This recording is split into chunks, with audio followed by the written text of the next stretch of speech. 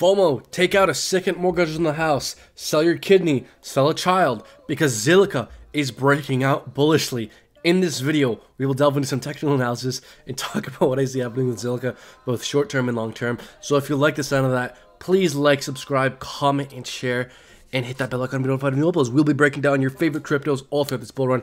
Guys, you know, I hate to brag. No, I don't. I'm going to brag. I've been calling Chainlink, Polkadot, Ren perfectly throughout this, last few days and weeks. You got to stay tuned to this channel. Mandatory viewing content.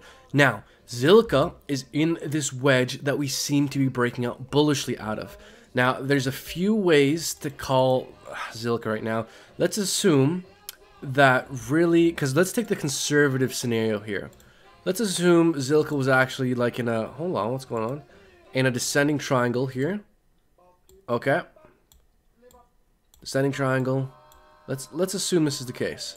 And we take the height of this triangle to the breakout point. I think we're going to 11 cents sooner rather than later, in my opinion. Now, guys, this is not a guarantee.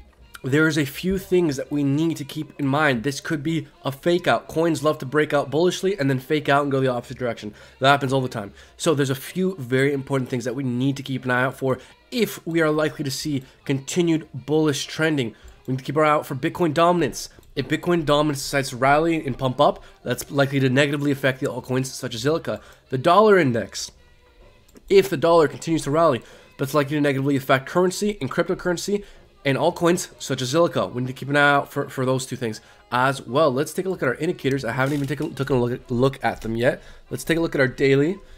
Daily on the way up, stochastic on the way up, RSI, higher highs, higher lows. MACD, my histogram ticking up. Daily looks bullish. Let's look at the 6-hour indicators. Okay, so with our 6-hour here, things look a bit extended with the stochastic.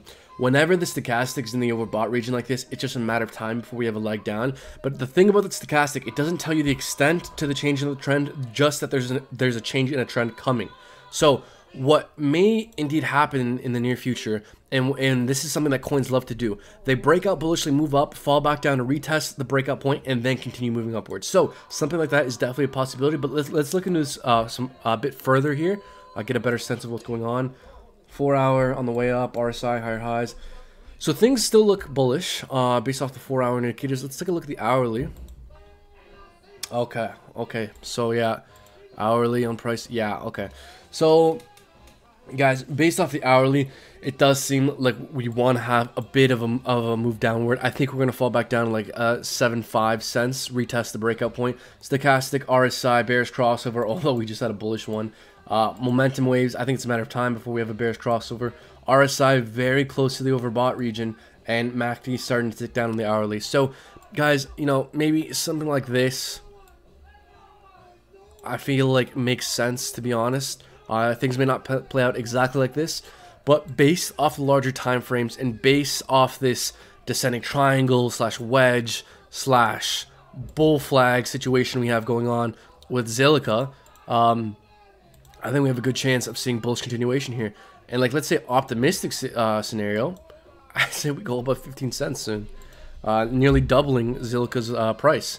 I think that's entirely plausible to happen in the short to midterm. Now, in order to see that happen, a few things need to happen. Bitcoin dominance needs to continue to at the very least, not pump, can either consolidate or dump. The dollar correcting downward would really help things out. But really, we need Bitcoin and Ethereum to not absolutely tank in order to see continuation on some of these alts. If they either just consolidate sideways or make small movements downward, same with Ethereum, if they just kind of hover around in these regions, then that will help the altcoins pump. If they both, Bitcoin and Ethereum, decide to just crash and dump 30%, that's going to definitely have an effect on the altcoins. So yes, guys, Zilliqa looks very, very bullish. Yes, it does.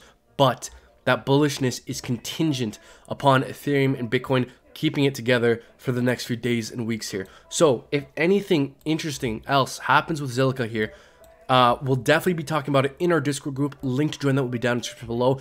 Unfortunately, we only accept awesome people. We're limiting it to only awesome people who want to make money.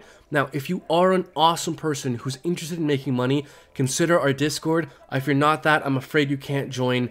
That's it from me, y'all. Don't forget to like, subscribe, comment, share, all that good stuff. Links for everything down in the description below. Take care.